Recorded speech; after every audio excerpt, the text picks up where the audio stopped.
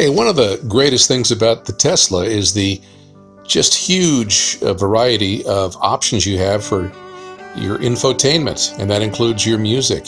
If you've got a premium package, you notice that there's all sorts of great streaming choices available. You can narrow it down to your favorites, as I've done here, but you can listen to stuff from whatever decade you want, whatever genre you want, and it's all terrific. Now, the problem that I have with it is that I like picking out my own music. I don't like having to fast forward past songs I don't particularly care for.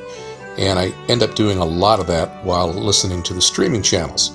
So I have all of my favorite songs curated and put on a USB device.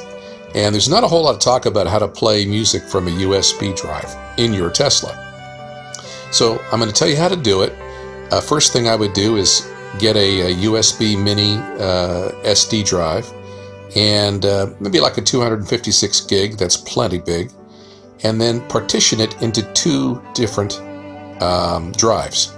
One drive you will use for music playback, and the other drive you will insert a Teslacam folder into it to use with your Teslacam. So in other words, you will be playing music and recording via Teslacam using one physical USB device that is partitioned into two drives.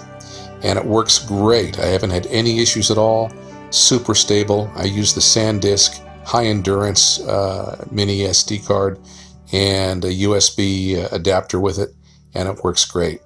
So to begin with, here is the USB. I just clicked on the USB icon, and you see I have, this is my music folder, okay? You see that I have two folders, one named Jeff and one named Kim. I'm Jeff, obviously, and that one has about 5,000 or so songs that I picked out, and every one of them is terrific, and I love them all.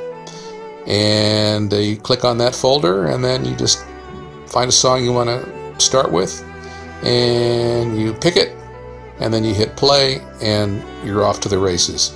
You can have it on shuffle play or by alphabetical, whatever you want to do. If you're listening alphabetically, one of the frustrations you're going to run into is that when the car's gone to sleep, you will not default back to USB as your music device. And that's because if you go into the music menu, first you're going to hit the EQ page, and look on the left, scroll down to sources.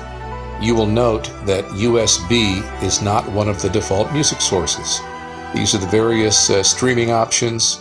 I think you can choose 3 and at any given time, and that is what your car is going to default to after it has been asleep. Now, if you're listening to USB during the day, okay, let's say you're wanting to listen to it alphabetically, you grab the USB icon, and then you select it, and then you choose your music and you play it. That's all great. And you're out running your errands, and you come back and you notice that the song picks up right where it left off. That's because the USB ports are receiving power to, among other things, keep your Sentry Mode going. So whenever you're out during the day, most of us use Sentry Mode. That keeps power flowing to the USB ports, so when you get back in the car, music picks up right where it left off. But the next morning, let's say, after the car's been asleep and Sentry Mode hasn't been on, you're going to default back to one of your streaming choices. Again, because USB is not a default music listening device on the Tesla menu. So you're going to default back to one of the streaming channels. Well, that can be a little frustrating because, after all, you want to listen to your own stuff on your USB drive. Well, here's a really terrific workaround that I haven't seen anybody mention, even on not a Tesla app as far as voice commands. You press the right button and you say, play a song from USB.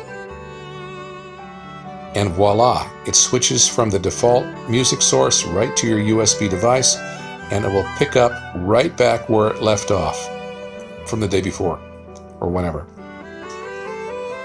So you see I'm back to the streaming just to show you 70s hits. Now I'm going to say play a song from USB, and boom, we're back picking right where we left off. Isn't that cool?